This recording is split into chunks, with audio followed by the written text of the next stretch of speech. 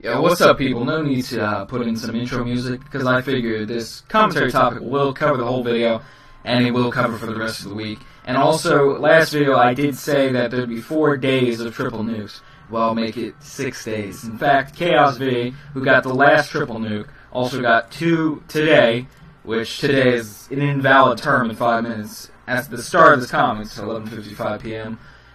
Cutting it close, I procrastinated for 2.5 hours to do this commentary because I just started playing, and I'm playing enveloped the rest of the day, so whatever! It should be a good com, you know.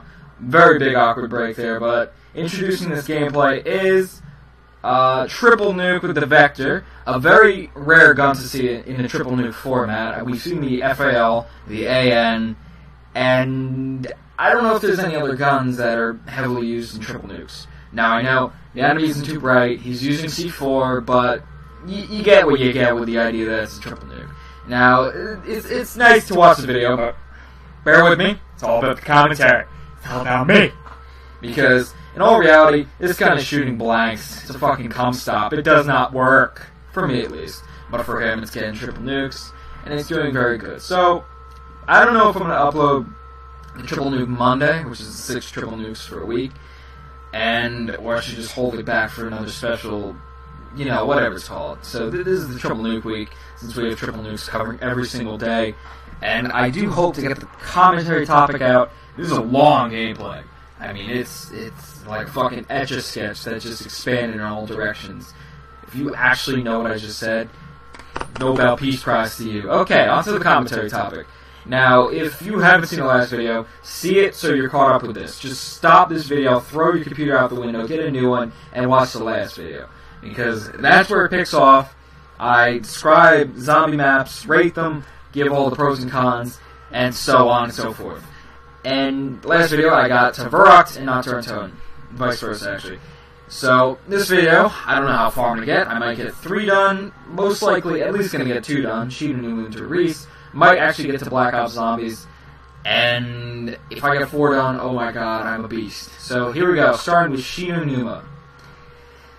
I don't know where to go with this map. Honestly, coming from Verrocked, it was slightly better. It did introduce the Asian zombies, which did have a harder time to see you if you jumped up or down a little bit. Funny, sorry, I'm kidding. Don't take offense to that. And the map, all it introduced was the Wunderwaffe, the first real special weapon. Special weapon in the terms of, you have the ray gun as a special weapon, but you also have that weapon that kills massive amount of zombies with each bullet, or it does something special. You get the point. Whatever. And that's the only thing it did revolutionary. It did nothing more except nothing. Really, it didn't. It might have added Carpenter. I'm pretty sure. But don't get me wrong, right or wrong on that one, because I don't know specifically. Because, I don't know. You know, I didn't play that map that much, because I disliked the map a lot. It had a terrible format. The swamps always just dragged you down. I didn't like going to the swamps. It was a very basic map. Let's see, there was 1, 2, I think there was 4 doors, and then 4 more. There was 4, 6, 10 doors, I think, altogether. Now, that's pretty bad, honestly. And the map is really broad. Every door would open like a territory as big as this map. Yeah, the map is on slums. Whatever. It's good no matter how you put it. Okay, back to Shi No Numa.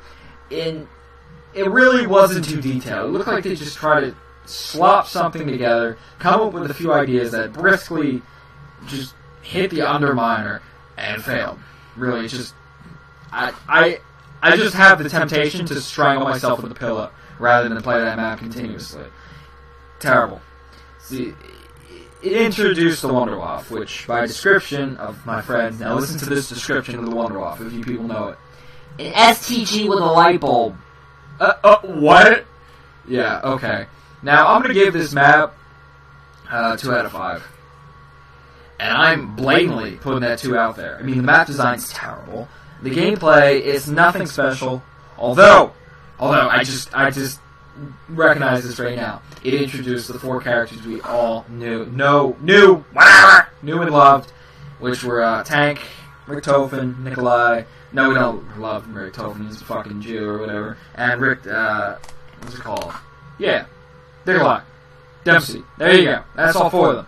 Now, that's the only thing good about that map. Other than the special weapon, which I've already said 15 fucking times. I always repeat myself. That's really it. So that keeps it at a 2, and the only reason it has a 2 is because of those characters and the Wonderwaffe. Because the Wonderwaffe definitely branched out zombies in a new way. So that's that map. Covering that really quickly. Actually, that was about 3 minutes. It wasn't that bad. And going to Derice. Derice is something special. Truly something special. That revolutionized, even though it didn't add a ton of stuff, it added necessary stuff. It kept the characters, kept the Wonderwaffe, but it added probably one of the most important features of any zombies. That is upgrading. I love it. And that's one of my favorite maps to upgrade, because unlike nowadays, which you have to, like, do a whole complex fucking, like, clusterfuck of shit to get to the Pack-a-Punch, and then usually you can only Pack-a-Punch once, and then the whole map implodes around you. So you just had to do link the teleporters, and you'd have the Pack-a-Punch open forever. That was great. It led to rounds being easier to achieve, people getting farther, people being like, oh, fap, I did good. It was great. The map design was also good. It was simplistic. It stuck. The name stuck. Everything stuck. It was great. You know, did it add any new weapons? I don't think so. But it did take away a few weapons, which I didn't mind. I think it took away the double-barrel shotgun. And Shinunum also added monkey bombs. I forgot that, but does not affect its score. It still sucks. It's an irrelevant map, invalid argument. And it was overall good. I'm going to give it actually a 4.5 out of 5, just because I don't feel it was perfect. You know, there's aspects of the map that were flawed. Very few. Like, the map design was good, but it wasn't perfect. That's what I'm saying. And they could have probably did a little bit more with it. Like, a little bit more than they did now. But they didn't do it, so it gets a good 4.5 out of 10. I spent 4.5 out of 5. I spent half my life on that freaking game. On that map. I probably had 30 days game time on zombies in World at War. In Black Ops, probably about 10 hours. So, I'm not too good at judging the Black Ops map. So, I probably have one more, and that is Kino der Toten of Black Ops 1. Now, this map, it starts out Black Ops with a good, feeling for zombies. The map wasn't bad, practically revolutionized nothing, added the Thunder Gun, probably the best wonder weapon ever. It's the cutest one. It's awesome. And that and the Wonderwaffe go head-to-head. Now, if the Wonderwaffe didn't, give you a seizure and reduce Jug, it would probably be just as good. But that's just a whole different story. So, Kino der Toten, it has the bitch-ass Pack-a-Punch ability, which you have to link a teleporter, and then the teleporter just queefs out and doesn't even function right after a few rounds. So I don't like that. But it's overall good. I mean, it brings in a brand new set of weapons from Black Ops, all upgradable. Although, I just had to think long and hard for this one. It introduces those little crawling zombies with the giant mouths, with all the teeth. I do not approve. Obama has no approval of that. I don't speak for Obama, but you could bet he doesn't approve either. And I don't like him, so whatever. And the fact that when you killed them, they, blew up. They had some little fucking queef action there, and just blew up when you kill them. And then that whatever, I think it's Nova zombies. I don't know the precise name. But the Nova zombies, they are not welcome in my family. I don't like them. You kill them, as I said, and then you'd be like, breathing in the smoke.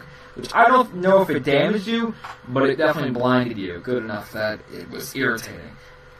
Now, the rating I would put on that map, I did skim over, it seems like a lot.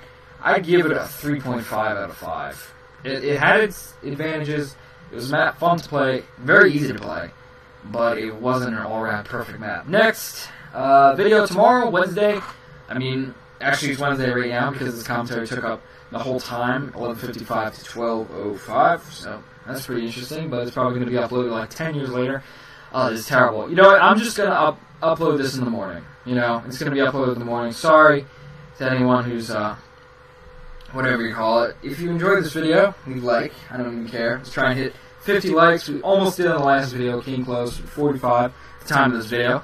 if you have any records you want to say on zombies. I was looking at the people's records last week, and I'm like, bullshit. It seems like everyone makes it around 50, 60, 70. I don't trust you guys. Oh, this is when TNT, the one who recorded this, just went haywire. So ignore this. Tell me your rounds. Tell me what you think of the maps, pros and cons. If you disagree with my ratings, I mean, I could see you disagreeing with the ratings. So goodbye. Whatever. Trademarked.